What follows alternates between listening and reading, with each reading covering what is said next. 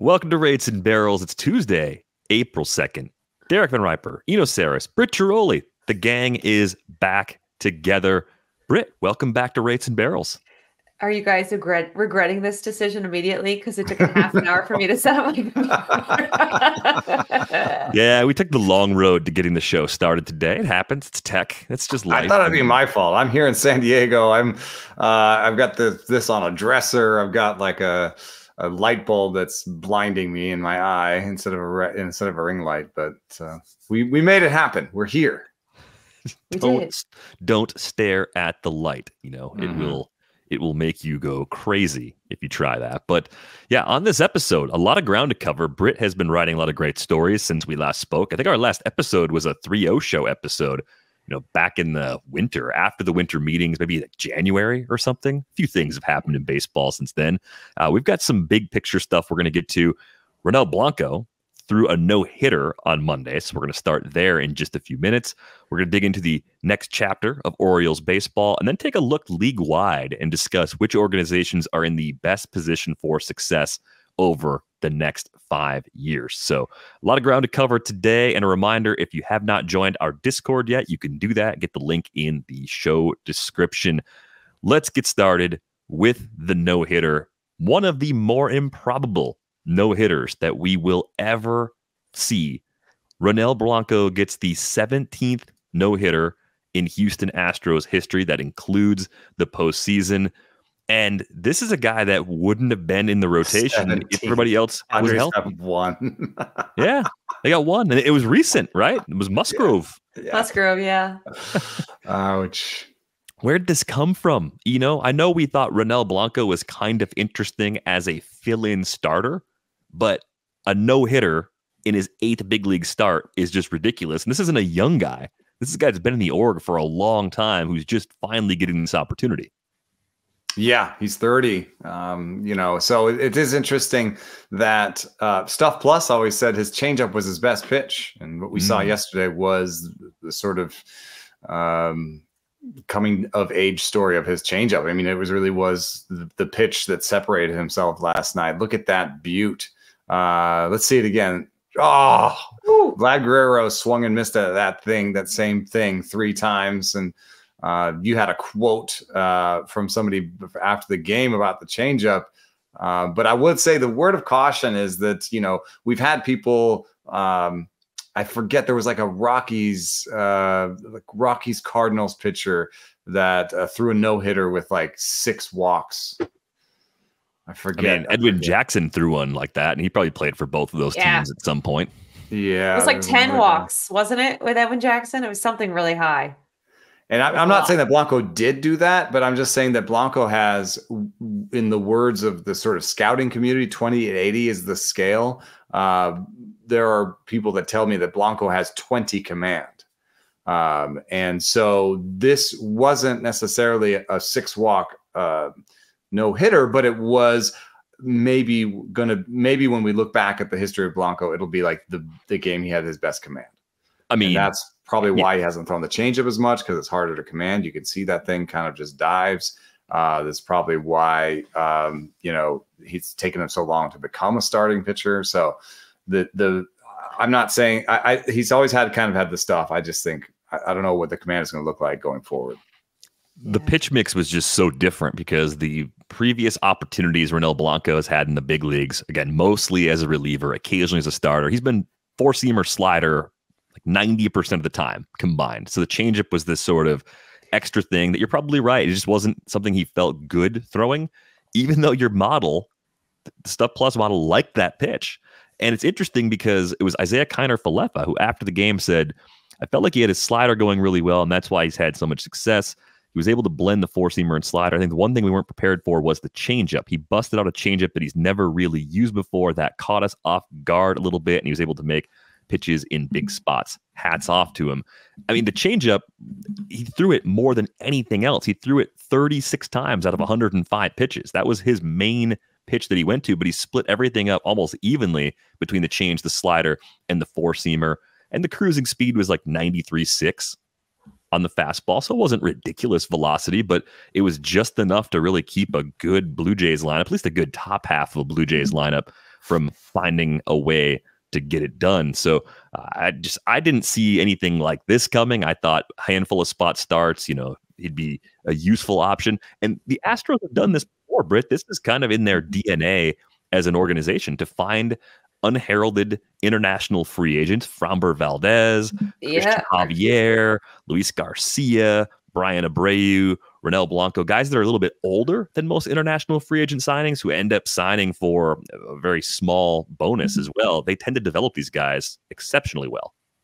Yeah, and I think a lot of credit goes to Ocampo, who was a big part of this, and left Houston because it seemed like there was simply no room for him to continue to advance his career, and now is part of the Marlins and a front office that is trying to kind of turn the corner here a little bit. But I think when you look at what Ocampo did and you look at what Houston has been so successful at, it's like you said, they're not getting the Juan Sotos and the Fernando Tatises of these classes. They're getting the guys who nobody has heard of, who is on no one's radar. And then all of a sudden they're in the big leagues and they're doing what Blanco did last night. I love so many elements of this story. The fact that this guy worked part-time at a car wash, right, to help support his mom, who was there watching this game. Super special moment. The fact that he probably wasn't going to be in the starting rotation if Justin Verlander didn't have injuries, if they didn't have to do some shuffling around, right? He wouldn't have been a starter if GM Dana Brown didn't say, hey, let's try this guy in the rotation. As you said, DVR, he had been a reliever for a good chunk of his career. So, we probably will look back on this and say it's one of the high water marks for a guy like this, but the resiliency, the fact that he came out of nowhere, he's 30 years old. This is what makes baseball great, right? And you saw it after the game. The Blue Jays were kind of reeling. Like, okay, we prepared for Houston to be good, but you could tell they were like, what, Blanco, right? Like, as a hitter, you're going to go after the Verlanders and the Scherzers, you have to be extra locked in. I think probably around that 5th or 6th inning, you looked up and you were like, you saw some of the Blue Jays hitters just be like, it was on their faces, like, what is going on? How can we not hit this guy, right? And it was just really remarkable to see. I think this is something that, if he has that same game later in the season when guys are a little more locked in, is it more difficult? Absolutely. But, take nothing away from this guy who I think is due with a kid any day now. He might not even have pitched the game. It was like him or Hunter Brown, right? They were looking at kind of switching them up.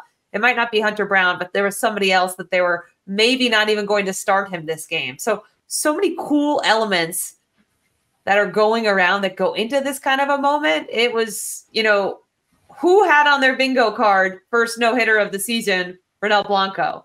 Who even has Ronel Blanco on their bingo card? Pretty much nobody outside of Houston and a few deep league fantasy owners. That's pretty much it as far as the interest in Blanco goes. Now, it was the first win of the season for the Astros, coming off of a 4-game sweep at the hands of the Yankees. So it was the first win for Joe Espada as the new manager. So that's kind of an extra little footnote. And the other thing that I thought was kind of interesting, this is from Jessica Brand on Twitter. Yainer Diaz is the first catcher since at least 1901 to have caught a no-hitter and hit multiple home runs in the same game. Interesting, because one thing we looked at with this team was the loss of Martin Maldonado and the impact he might have on the pitching staff, right? Because there were some questions about Diaz defensively. Was he a good enough defender? Was he a good enough game caller?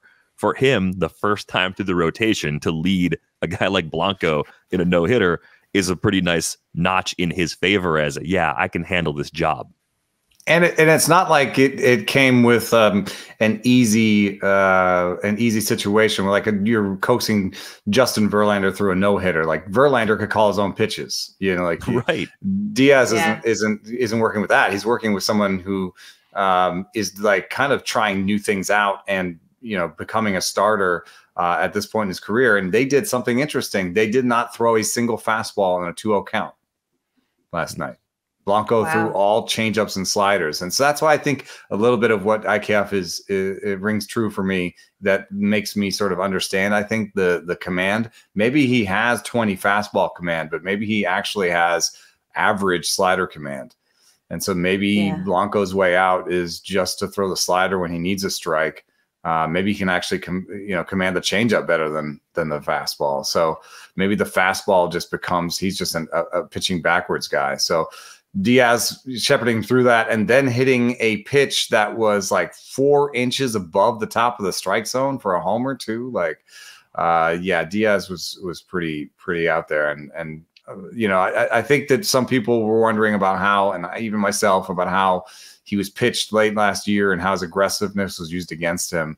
But if he can hit pitches for home runs that are 3 inches above the strike zone, then he can live outside the zone a little bit. It may not be great for his long-term career, but he's going to be one of these guys. Altuve has been hitting homers from his chin to his knees to, his whole career. So maybe there's something that they can do in development there in Houston that's helped these guys get to that point. Yeah, I think the aggressive approach for Diaz works because the hit tool is good enough. You're right about those longer term concerns, but you can worry about that 3, 4, 5 years down the road. It looks like they have a very nice catcher behind the plate, one that's a well above average bat in Yainer Diaz. Last couple things in this changeup, it was really a whiff and a weak contact machine, right? It wasn't just that he was getting swings and misses on it.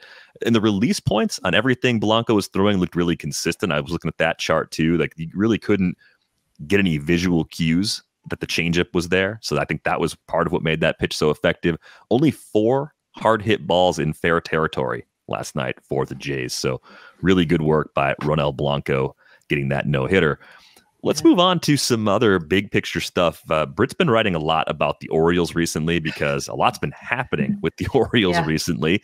They opened the season with the Angels, took 2 of 3, and we saw Jordan Westburg hit a walk-off homer against the Royals on Monday. So they're in this new era of Orioles baseball because of an ownership change. David Rubenstein has taken over as the principal owner of this team, Britt, and it just feels like he's doing and saying all the things you want your owner to do and say if you're a fan of a team.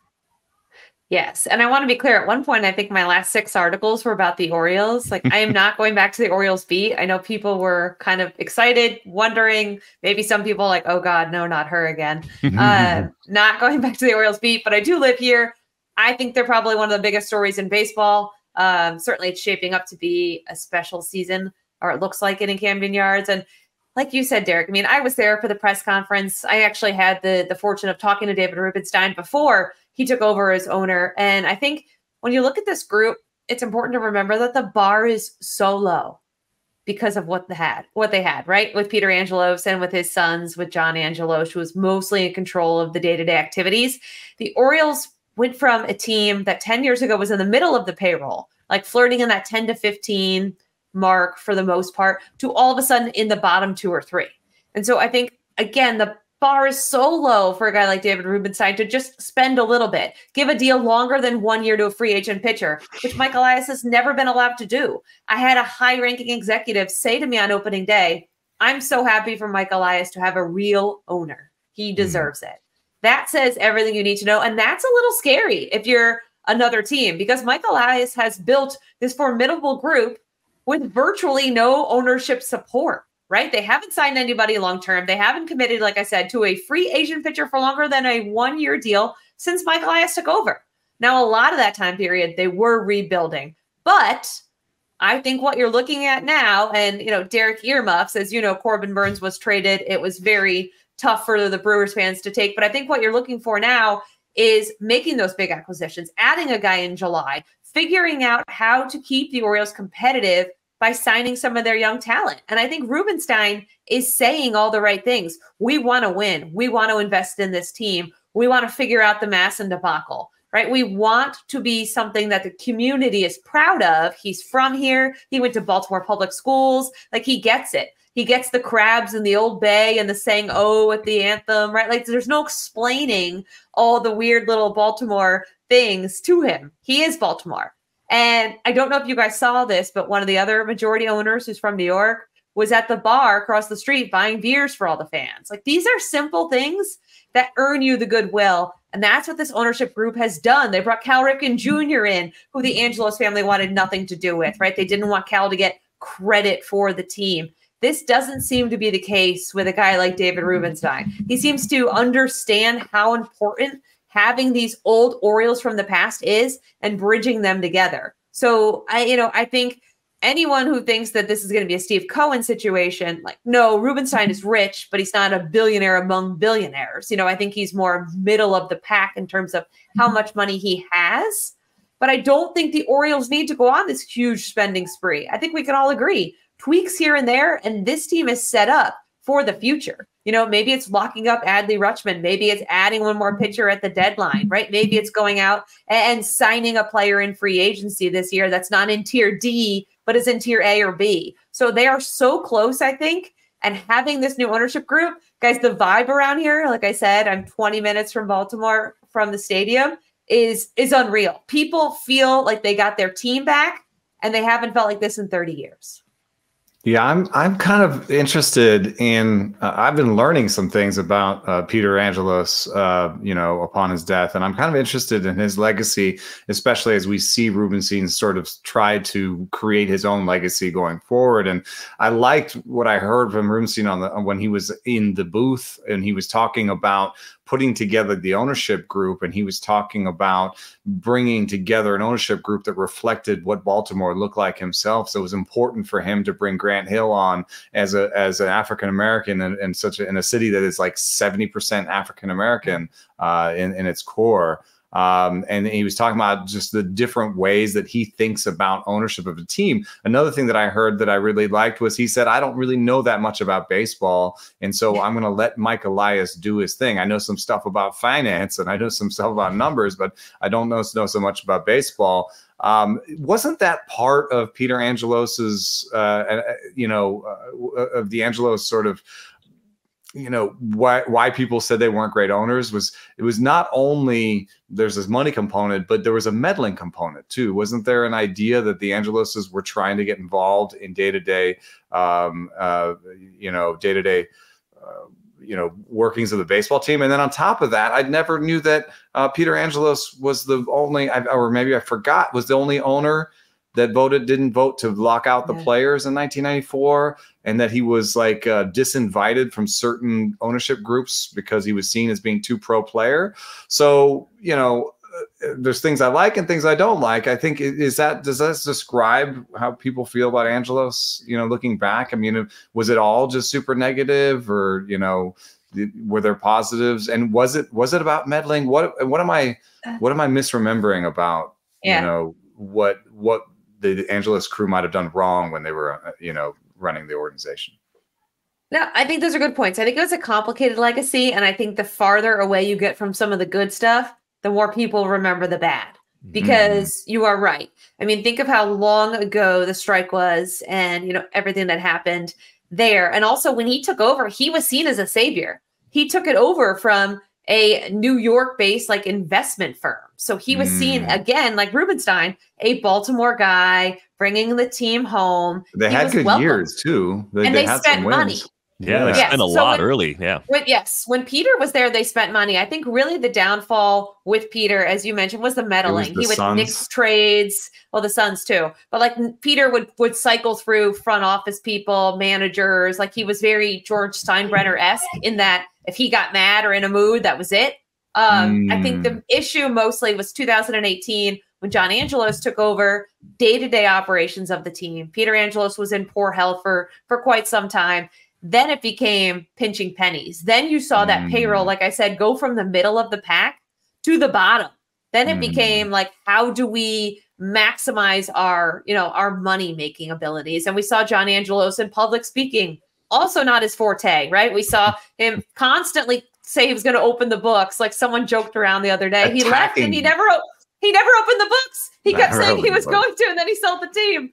And attacked Dan Connolly like in a press conference situation, and he was sued by his brother, and it was just a mess. The family had become a mess. It had become embarrassing. It is no surprise to me that MLB fast-tracked this sale. Were you guys surprised how fast this sale went through? I think Rob Manfred would have hand-delivered this to Baltimore himself by running from his New York office if he had to. Like, they wanted out. They wanted the team to be done. The Masson dispute has been a headache. Rubenstein really wants that to work. He's friends with Ted Lerner, the Lerner family who owned the Nationals with Mark Lerner, obviously. I think that this is going to be better. This is going to be resolved. But certainly you can't just say everything Peter did was bad. I think really it took a turn for the worse when John A. started to run it, and it became very apparent that he was in over his head and that it needed fresh blood.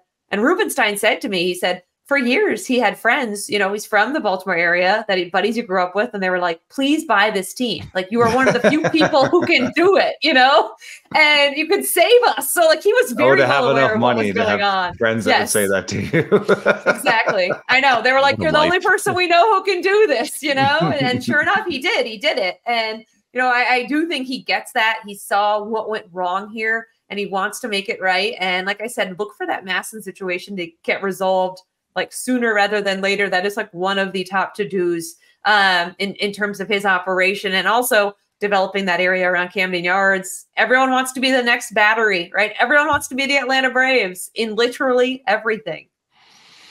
So I think the part of the new era of Orioles baseball that is the most fun, of course, is what's happening on the field. Like, to take over this franchise, to purchase this team right now is buying on a clear upswing, right? Because you're still talking about an organization that has Jackson Holliday waiting in the wings at AAA, probably not for long.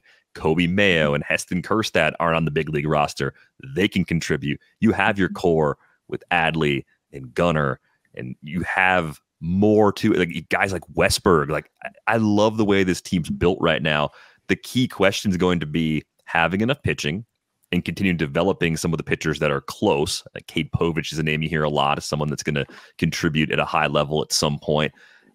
Finding ways to either extend someone like Corbin Burns or be more aggressive in free agency where it makes sense. Like, that's going to be the icing on top, because they are well positioned to be competitive for a long time in a division that is consistently considered one of the most difficult in baseball, right? You get the Yankees, the Red Sox, the Rays do what they do really well. The Blue Jays have runs where they're really strong. Like, it's always been a tall order to be consistently successful in Baltimore. But you could look at this team right now and say pretty convincingly, they've got a great window. And they kind of lead into our big question for today, where I started to wonder which organizations are best positioned for success over the next 5 years. I put it out to our Discord community to sort of crowdsource. Well, what do people outside of our group think? Like, what's the general vibe? And I asked for 5 teams, the 5 organizations that people felt would be the most successful over the next 5 years. There were 3 that were on every single list that got turned in so far. And the Orioles were one of them, which is pretty amazing because the other 2 are the Dodgers and the Braves. So, like, I don't necessarily think of the Orioles being on the same level as the Dodgers and Braves today, but it's not hard to see how they could get there, right? One more year like 2023, and I think you start to believe that, yes, this core is that good. Yes, they did get some of the guys that were great at AA and AAA to also become very good big league players alongside the superstars.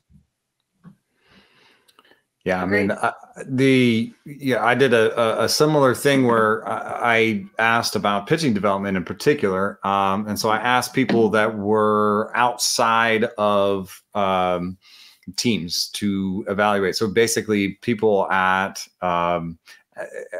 like independent pitching labs, and different ones. So not just one. And so I asked people at 3 different pitching labs for their rankings among organizations, and the Yankees, Dodgers, and Orioles showed up on most of their lists. I think actually all of them had Yankees, Dodgers, and Orioles. The ones that were just up for discussion were the Rays. And this is why it's so difficult, I think, is because people said the Rays have really good analysts, but they didn't trust their coaches. And that's something I heard from multiple places in the past. But in the end, it seems like they produce major leaguers. There's also a thing about the Mariners. The Mariners have done really good production. How much of that is scouting and how much of that is PD? The Mariners have made mistakes, like they've taught everybody in their minor leagues sweepers, and nobody in the major leagues throws the sweeper other than Brian Wu. So there's these weird things, but they do things like that's still like, whoa, well, at least you tried, you know. Then there's other organizations that are like, you know, what's a sweeper? So, you know, I think the Twins, Mariners are on the next group. Twins, Mariners, Guardians, they show up in that next group. The Braves show up in the next group, and the Orioles. One thing that was really interesting was not once were the Astros listed. And that if I had asked, I'm sure on 100%, if 3 to 5 years ago I asked the same question of those same people, the Astros would have been on the list. And so there's a bit of a turn happening in Houston away from some of the things that maybe have produced all these wins for them and player development. But you know, another way that I did this real quick is just I looked at hitters and I looked at minor league numbers last year. You know, and I looked at it by you know, plate discipline, exit velocity, launch angle, and results. The Yankees were the only team that were top 5 in 3 of those things. But teams that were top 5 in 2 of those things included Seattle, San Diego, Detroit, Minnesota, and Milwaukee. So that's the hitting development side. Baltimore doesn't show up there, but they were good in a couple. They were good at least in what was it? Plate discipline, I believe, and lifting the ball. They lift the ball. So I don't know. It's really hard to make these decisions and, you know, rank teams based on things that include scouting and player development, coaching, and all. It's everything. You know, it's like and blind luck. You can't predict all these things. So I don't know. I would put the Astros still in there. I kind of think maybe the Orioles are replacing the Astros in the top 5 when you start talking about player development.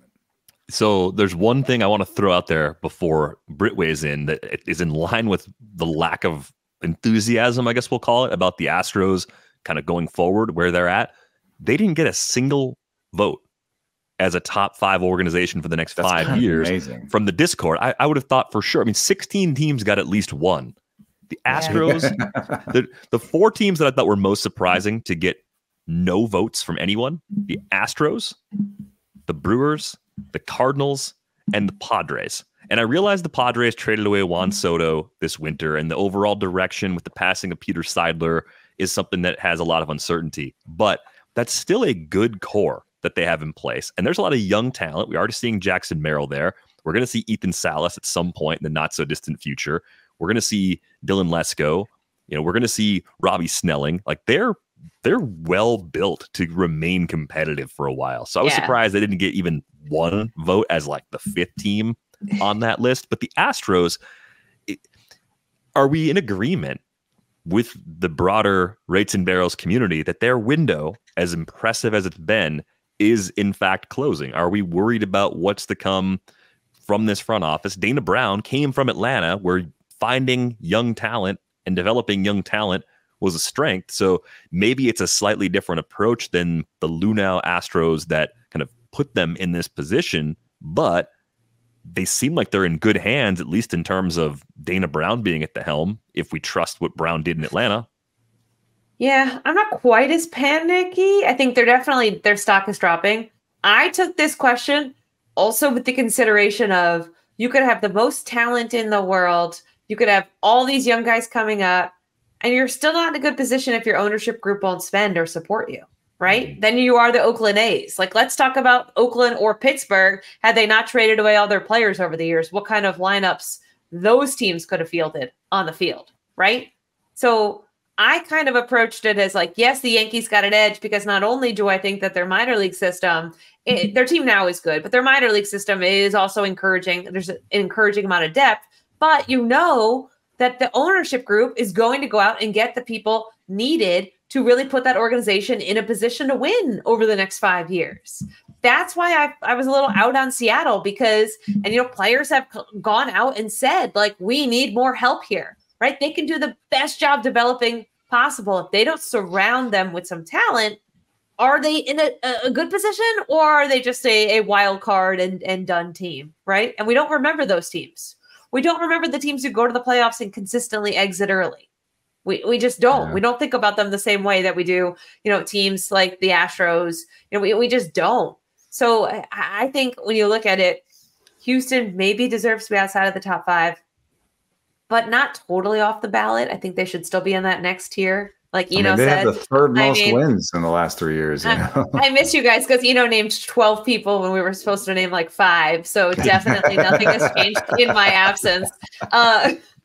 He put all the chips on the table. He's like, here's how I haven't named my 5 yet. Like, so he hasn't actually named his 5 yet. He's got 5 more teams so that there's like 23 teams covered. Like everybody but the Nationals and the A's are on Eno's list. The Nationals should not be on your list. So let's split it up this way real quick. Do we agree that the Dodgers, Braves, and Orioles are all inside the top 5 since those were the consensus responses? Is there any disagreement with those 3 being in the 5? No. Do we agree? I didn't have it either. The Yankees are in there. I think the Yankees should be in there. Yeah, I think the Yankees are in there. I wrote the Yankees down on my list too. I don't know if you saw the little table in the rundown. I know you saw the rundown before I put the table in it, but I have the Yankees in there because, there's a few things that I'm assuming. I'm assuming Juan Soto signs an extension and stays with the Yankees. And that might happen after he becomes a free agent, right? It's just becoming a free agent, maxing out the dollars and staying there. I'm assuming he stays. They have a great young shortstop in Anthony Volpe. They've got Judge for the long haul. As Eno pointed out, they continue to develop pitching really well. Jason Dominguez is coming back later this season. He might be a superstar. That's a huge lift. Spencer Jones looks like an impact player. Roderick Arias might be another great middle infielder just a couple of years away. Then they have that next wave of pitching. Henry Lelane's a guy that, what Britt says about they're going to spend. And they're going to spend. There's buy-in, right? I know people get frustrated with the Yankees in an irrational sort of way. They're going to be there all the time, but it's deserved. They have the young talent, they have the big league core, and they have the player development at a level where there's not really any reason to look at them and think they're going to fall off a cliff. They're going to fall out of this group. Now, if there are Astros fans out there saying, oh, wait a minute, the Yankees have been the Yankees the entire time, and look what we keep doing to them over and over and over again. Why aren't we ahead of the Yankees on these lists? I can kind of understand where that's coming from, but I look at the clear difference right now in the quality of the next wave of talent coming up. And I think that's what makes me more confident looking future forward with the Yankees than looking future forward with the Astros. Even though I would agree with what Britt said earlier, if you go 6 through 10, the Astros probably have a spot somewhere in that cluster pretty easily. Their window is going to stay open longer than people think because of the things they do well. And Jim Crane has said that they're not going to rebuild under him. That the window's open with him, which is, I think, an underrated aspect of this. We have to consider the ownership group. Otherwise, you literally, like I said, the Oakland A's, all the talent that's come through Oakland. Think about it. And I think your point becomes really hard when we talk about the fifth team that's going to join our top 4, because, I just listed, the reason I listed all those teams is I wanted to kind of get a sense of player development. And I think that when you talk about player development from a hitting or pitching side, you want to put the Twins actually in this group, because the Twins have a really strong way of defining what the success is in the minor leagues for hitters. And you can tell all of their hitters come up and they want to blast pulled fly balls. They want to have good plate discipline, and they want to pull the ball in the air for power. It's a really strong recipe for success. It's one that the Yankees also have in their minor leagues. And so then you talk to the pitching side and you're like, wow, the Twins have showed up in each of your guys' votes. And then you think about what they do and who they have in the front office, and you can be like, okay, I can get behind this. They've gotten guys like Joe Ryan and Pablo Lopez. Yes, you traded for them, but they got better when they got to your house. You know what I mean? That's a good sort of, oh, you guys are doing something right here. And then they've got interesting arms coming up through their organization as well. So if the Twins deserve to be top 5 in player development, then maybe they deserve to be 5th on our list going forward. But what will they spend? And what, is this it for spending? And if you then look at the actual personnel of the players, like you just did with the Yankees, I feel like the best Twins are in the big leagues. I'm not looking at their coffer and being like, oh, the next group of Twins young players is just as exciting. I don't do that so much. Other teams that are in the mix, though, have similar questions. The Mariners. I think everything I just said about the Twins, erase Twins, put Mariners in. I think it's about the same thing. You know, maybe they're pretty good at developing guys. Maybe their player development has gotten better. Their analytics are pretty good.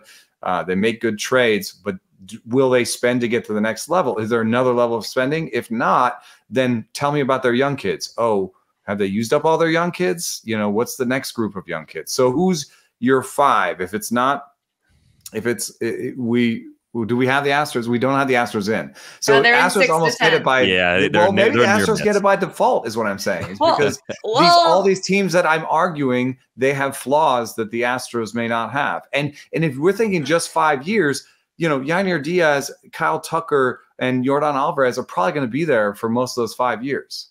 So, you know, they're not going to just turn 80 overnight. You know, like they're fairly young now still. So I think I might make an argument for the Astros still as the 5th, because the other teams that might be better than them in player development may not have the same ownership groups, may not have the same willing to spend, may not have the same prospects. I don't have a great team that I want to put in 5 that I'm like, Astros, you're out. Unless I'm willing to listen. I'll make a case. It's going to be Milwaukee. Don't talk about Milwaukee. Here we go. There's no ban on this show. But no, are we making assumptions about the Astros that they're retaining both Kyle Tucker and Alex Bregman? Oh, no, we should not make that assumption. I think Bregman's going. I do too. I think they have to keep Tucker, though. If they lose both, that's a pretty big void in the lineup to lose both. I don't think they will. I don't think they would lose both and then not bring somebody else good in to replace one of them. But I don't even think they're up to 200 million yet. So I actually think I think they can spend a little more. So, but here's the thing. If we're only doing the next 5 years, are we overlooking the Texas Rangers, who all their best players are also there? But like Wyatt Langford and Evan Carter are what, 21? Yeah. So you've got 2 major leaguers that could be stars that have just recently debuted as your and a group core. That spends. Plus Seager. Plus a still productive Semien. Unfortunately, Josh Young just fractured his wrist. He'll be back probably in, I don't know, 6 to 8 weeks. I haven't seen a timetable yet, but that's usually a 2-month-ish sort of injury. I think the Rangers position didn't come up top 5 on anything, even among the hitters. They were top 5 in the Discord. They came up by popular vote. They were number 4. They were the consensus 4 team as much as there was one. And they've got a few other prospects, Sebastian Walcott, Paulino Santana, kind of high ceiling, high risk players that if they hit on one or both of them, the position core gets better. They seem to be an organization that does really, really well with position players and still hasn't quite figured it out with pitching. Where they've had the success has been the second tier starting pitching group generally. Now it's weird because they made the trade for Max Scherzer and they were the team that splashed the big money at Jacob deGrom. Jacob deGrom comes back from his second career TJ at age 36 later this summer, still has a few years left on his deal. Like, what version of Jacob deGrom comes back, and how much does that matter as far as them cracking the top 5 or being in that next possible 5? Yeah, again, if we're only talking 5 years, if we were doing 5 to 8, I wouldn't even think about them. But they could repeat. They have a group willing to spend money. They have a young core. People think Wyatt Langford's going to be a star. We're just scratching the surface on Evan Carter. I don't think we can really count on Scherzer or deGrom based on their age and their injury history. I agree with you. The pitching is a huge hole. But if you have an ownership group that's willing to go out and get a Snell or a Montgomery or whoever's available at the deadline, why do you not feel good about the Texas Rangers? This is a team that I was just thinking, if they could just find a Strider, like if they could pull that maneuver like Atlanta did, like take this guy and he becomes the consensus, at least a possible top 5, but easy top 1. He was number 1 in fantasy. You get a guy like that changes a lot about the way you look at this team. They had Cole Reagans. They traded him for a few months of Aroldis Chapman. Maybe that was their guy. That deal with the devil. Ace. Yeah, the deal with the devil to get that first title. I think you say flags fly forever, and we're happy we got one because that's hard to do. Here's an interesting little side thing. Texas was a 21st in production by their hitters in the minor leagues last year. But a lot of their guys have moved up and are already up. That's the no, point. and I also think that what we're seeing is that their best players, maybe they just get out of the way. You know, that can be a way to be good at player development. Is like we got Wyatt Langford, we didn't tell him anything. We just let him go. And Evan Carter is a second-round pick. You know, so like some of what we're looking at might just be that they are good at identifying. It could be scouting. They could be giving their most money, investing their heaviest on the best players and just letting them go through. There's not a lot of evidence that necessarily this is like Evan Carter or Wyatt Langford is a player development win, you know? Right. And so I do wonder on a 5-year level, you know, I do think that player development ends up being something that we want to say, oh, well, maybe it won't matter in the next 5 years, but it matters every year, I think, because if you have a good player development system, you have a reliever to bring up when you need a reliever. You know, you have player development often means a lot in the middle in terms of like taking a guy who was average and making him a little bit better than average, or taking a guy that wasn't going to be anything and making him into a reliever in the major leagues. And that can help every single year. And it's part of why I won't put the Padres in the top 5 is because I'm not sure that they've solved these issues. I think the Padres may be one of the 3 best teams in baseball when it comes to scouting. How did they turn around their minor league system after they traded away every minor leaguer they had to make the last thing? And now they're again in the top 5 or whatever in farm systems. I think that they're brilliant when it comes to scouting. And I think they're terrible when it comes to running an organization and player development. And I think it's hard to put a team like that in number 5, you know, going forward. Yes, agree. I mean, I think no matter what you think about AJ Preller as a GM, you can't argue that that organization knows how to find talent better than most organizations. There are other holes for sure, but if you're starting an organization like today, 20-year-old in center. Yes, like you should have a job for AJ Preller, and if I was starting it, it would be go find all the talent. Yeah, that's all. Director scouting for sure. Yeah, which is what he was in Texas, right? Mm-hmm. I mean, yes, but that's where I think like the Dana Brown influence on the Astros might make them look more like the Braves in the future if they do well in the draft. I mean, that could be the way they keep things running smoothly. The D-backs popped as a team that got a handful of votes, but yeah, they were in the World Series last year. They've got some top prospects. I mean, Jordan Lawler, we've seen him briefly. He's hurt right now, so we're not going to see him for a couple of months, but that's a really good impact player that should be on the left side of the infield for a long time. Drew Jones kind of in a relative low spot in his long-term value, potentially. Tommy Troy. I think this is another organization you look at and say, position players they seem to have down. The core looks good. You got Carroll up already. You got a few older guys that do well kind of as glue guys right now. Gabriel Moreno is your long-term catcher. Like you've got a couple things really like well sorted. What did they do behind Gallen and Merrill Kelly? And they added Jordan Montgomery late. It's a short-term deal. Eduardo Rodriguez is kind of a veteran glue guy for the rotation. Do they develop pitching well enough to actually hold a place inside the top 5? I thought they were one of the teams that got a few more votes than I expected, even though I really like the work that Mike Hazen has done there. Yeah, that's some recency bias, I think. I'd be curious what Eno's little models found in terms of what they've been able to do, but they're a 6 to 10 for me. I don't think they're a 1 to 5. Yeah, I think they jump up and down. They didn't pop in anything. They do one thing in the minor leagues well, which looks like it is not lifting the ball, not hitting the ball hard, not discipline, contact. They're emphasizing contact in the minor leagues, it looks like. And that hasn't been something that I've seen that's correlated with long-term success, actually, which is a funny thing to think about. I think hitting the ball hard has more, you have more success as an organization. Still, that's a thing. They have a thing that they believe in. And on the pitching side, I think we are still looking. I mean, there were a lot of high picks that have come through, and a lot of sort of highly touted prospects. And Brandon Pfaadt is probably going to be the best of them, but a lot of them have fallen off the wayside, have already become relievers. So I can't put their pitching development in the top 10. Maybe their hitting is back end top 10. Their scouts, they're young players that are not in the major leagues yet. I can't say is necessarily top 5. So I'm still looking for a team.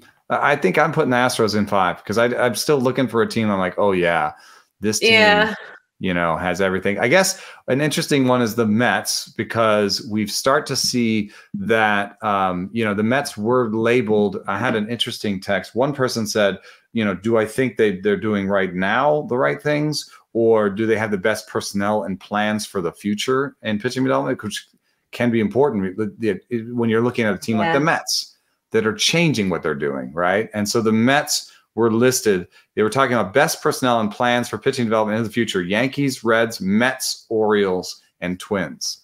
And so that's an interesting one to put the Mets and Reds there. Reds, if they are doing something interesting with pitching development, they have great young positional core.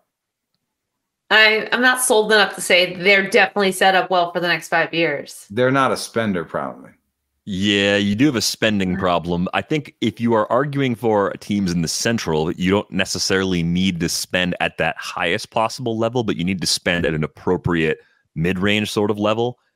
I think the advantage in those divisions goes to the 2 Chicago teams and the Tigers in that regard, just based on TV deals and how those work and how that sort of drives your payroll and your tolerance, your owner's tolerance level for spending, right? Like those 3 franchises would have a slight edge. The Cardinals, I guess, could be kind of like another group of 4 team in those 2 divisions, but the Cardinals got no votes from the Discord, and I'm trying to decide if that's appropriate. The Reds actually had 3. So I'm glad the Reds sort of came up here, because I think a lot of people love the group of position players that they promoted last year. Ellie De La Cruz at the top of that, but it's not just Ellie. You have staff seems to have like a lot of raw stuff that could figure out. Sure. Yeah, between Hunter Green and Nick Lodolo, there's 2 guys there you could be optimistic about. Your models always liked Graham Ashcraft. They added Frankie Montas on a short-term deal. So if you believe the long-term pitching comes to follow this great group of position players, Noelvi Marte eventually comes back from that suspension.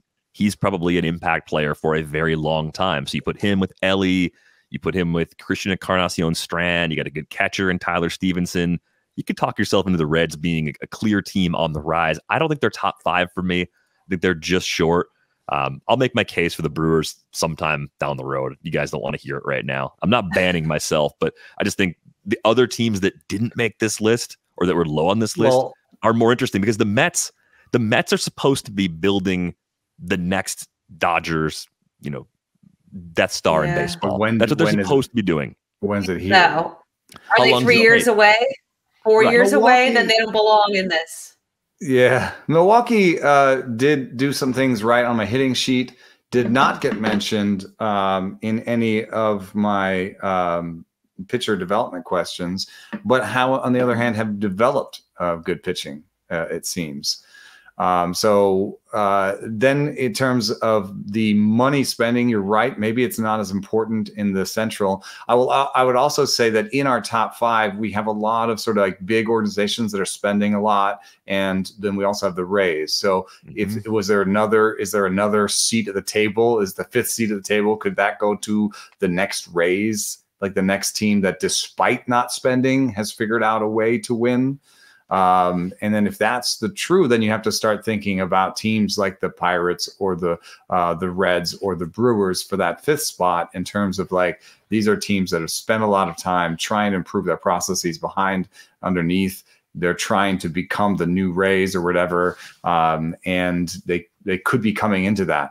But to become the next Rays, you kind of almost need to do it for a while before we believe you. Otherwise, you're just a cheap team. Like how many times does the owner say we want to be the next Rays? Does he mean they just want to be cheap? That's what John Angelo said at the time. Yeah, it didn't go over well. Yeah, we heard the Rockies say it too. The Rockies said we want to be the Rays, and I'm like, oh boy. Which teams we should have done? Which are the worst off for the next 5 years? Yeah, I mean, well, Oakland, that's just because everything going on, like that's kind of an easier list.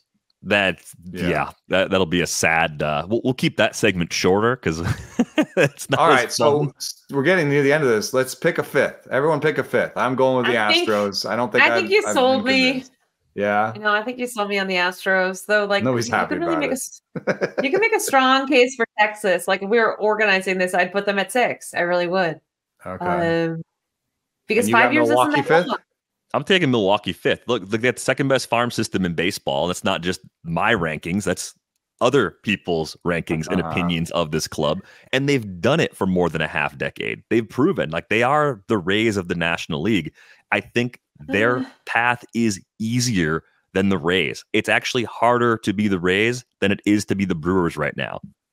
It's the AL East versus the NL Central. That's just what it is. And that's not disrespecting the Reds and Pirates as ascendant teams that look like they're going to be a lot better for the next 5 than they've been for the last 5. Milwaukee 6th in wins over the last 3 years. Yeah, they win a ton. They have an ability to develop pitching, which a lot of organizations don't have. They have their young superstar on the big league roster now in Jackson Chourio. They have a few old holdovers. I just think they do everything that you really are looking for, other than the minor leaguers don't across the board hit the ball hard. Is that the biggest deficiency in the organization right now? And ownership doesn't spend like a big market team, but it hasn't held them back for the last 8 years.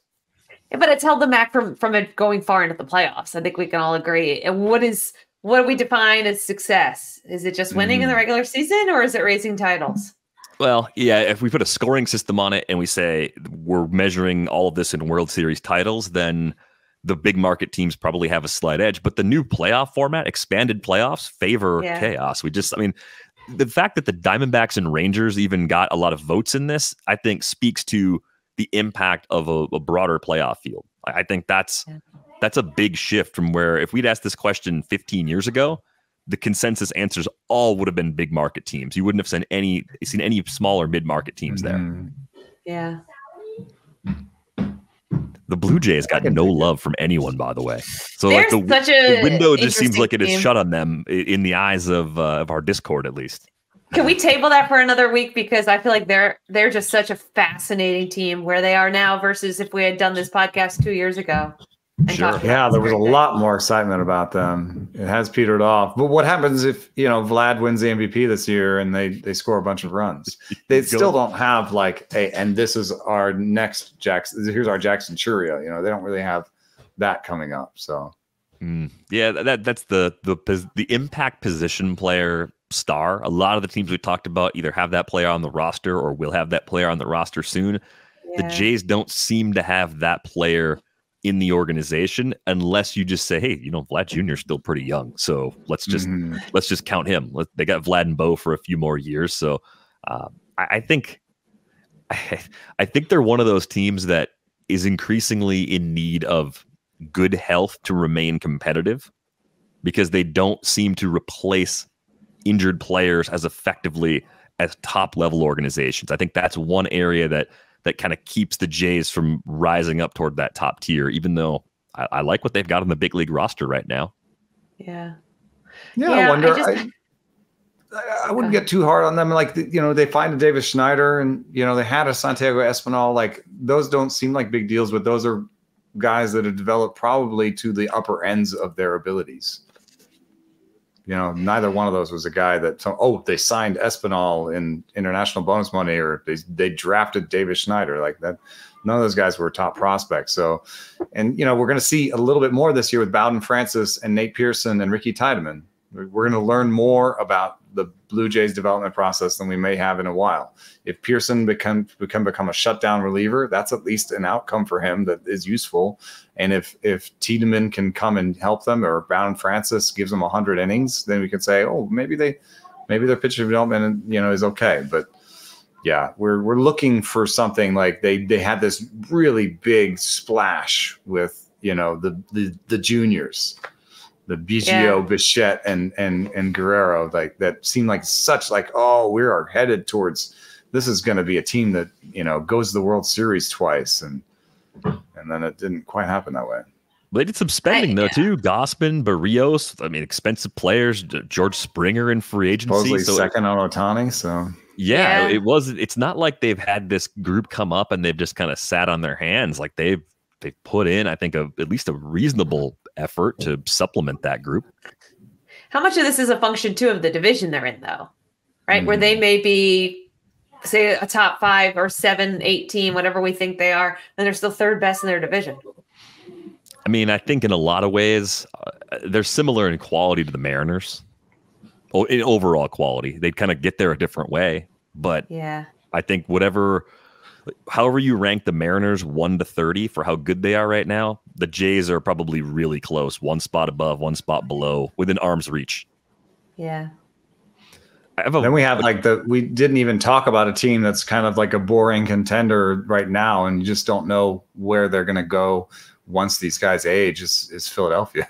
Oh, I know. And yeah. I think that was the team that people kept saying, hey, there's not really a lot of respect being given to this Phillies team for being as dangerous as they are right now. Is the expectation that they're just going to fall off a cliff because they'll still have Nola and Harper, and they'll still have Nola, Harper, and Turner for a while. It's kind of like I know those are old guys, but that's a baked-in core, And they extended Wheeler. So, I mean, Wheeler, Nola, Turner, that's a Harper, I think Bryce Harper is going to age fine as long as his back is okay. That should be good. At least for the next 3 years, they look like they're going to be a dangerous team. Maybe it's those last 2 years that are pulling them down, but would they fall any further than the 6 to 10 range based on the present quality of their roster? Yeah, they've got to be in the 6 to 10. No. It seems like their window to get it done is in step with how quickly the Mets, and it's going to take a long time, how much the Mets, time they need to build up their machine. The Phillies will. The next 5 has teams that are going in different directions. We picked 5 that are seem to go in the good direction, spending. We picked the 5 golden franchises, or whatever. The next 5 has Toronto and Philly in it for sure because they're good now, right? Yeah. But also maybe the Mets because we're maybe we like what they're doing under the hood, and maybe that's where the Pirates and Reds fit in. So it's the next 5 is almost as interesting as the top 5, but that's a whole nother podcast for the next 5. Yes, the next 5. I have a question for Britt about a story she wrote, the modernization in coaching in baseball, where we have all these new ideas, new people coming from independent training facilities, driveline tread. We talk about them a lot on this pod. And it seemed like for a long time, and maybe this is still true, players were ahead of a lot of organizations as far as their willingness to embrace tech.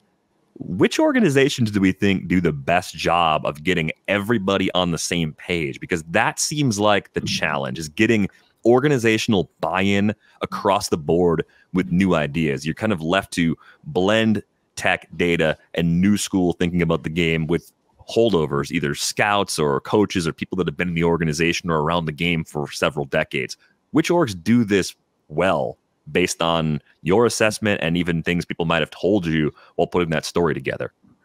I think a lot of the teams we mentioned in our top 5. Honestly, the Orioles, who I mentioned in that story, is a great example of this. The Dodgers, I think Kyle Boddy was the one who said this to me, they don't care who does it. They don't care if their guys go to driveline. They don't care who gets credit. They just want their players to be good. And, I think all those teams that are in that top tier that we are they're headed in the right direction, they have that. The rest of these teams that maybe have been underperforming are struggling with that. We saw that great story that I think it was Stephen Nesbitt and Ken Rosenthal wrote about the Pirates struggling to get the buy-in. Because I don't think people talk enough that you could have the right people in place or who you think are the right people. And if the players don't buy in, forget it. And, the Orioles really made that a huge focus of okay, we need to get, I think the real key here, and Mike Elias mentioned this at the end of that story, is the former players. The next wave of coaches that are former players are going to be guys who embrace all of this, right? Because coaches for so long were those old baseball lifers, right? Who very often didn't want to learn about this stuff. But these guys coming up now that are just retiring, and the Orioles have a couple of those on their staff. Cody Ashley jumps to mind with Baltimore. Guys who maybe didn't have great development experiences, who sought out these alternatives. This is the next wave of the super coach, in my opinion. Yeah, because they combine the insider and the outsider, and it makes it a lot easier for a player to hear it from somebody who has struggled in the major leagues and has done this, and also did embrace those new philosophies and new types of coaching and the database coaching.